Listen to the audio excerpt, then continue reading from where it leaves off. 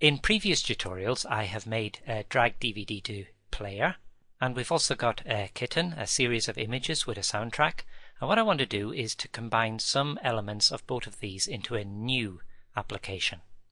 So let's just look at kitten. So we've got an image on the front, and when I press the mouse on the image or press the spacebar, the soundtrack will start and the images will come in like a slideshow. Let's close this. And we've got drag DVD to player. Let's open that one.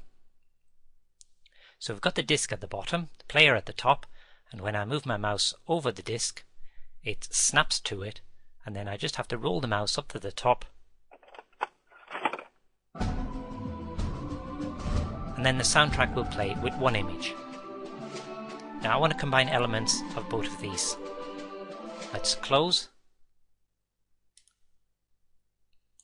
Let's start up Swishmax.